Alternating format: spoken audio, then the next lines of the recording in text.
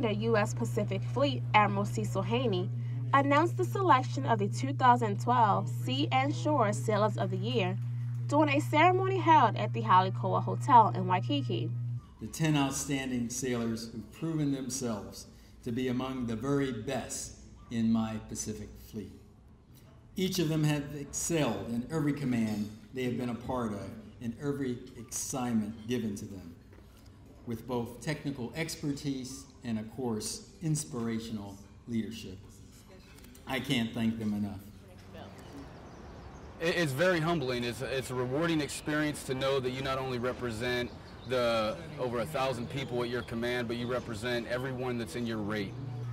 Hospital Corpsman First Class Joseph Santos was named the 2012 Pacific Fleet Sea Sailor of the Year. It's an amazing accomplishment. I didn't do it though. It's my sailors that got me here. My sailors are the ones that put me in this position. I thank them for everything. It's an awesome accomplishment.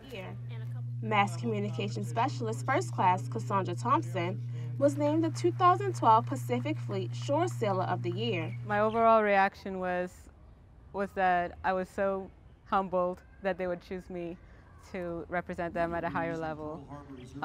Knowing that I represent over 100,000 sailors and that I can be their inspiration to work harder, take care of their people, and just excel, have excellence as a mindset was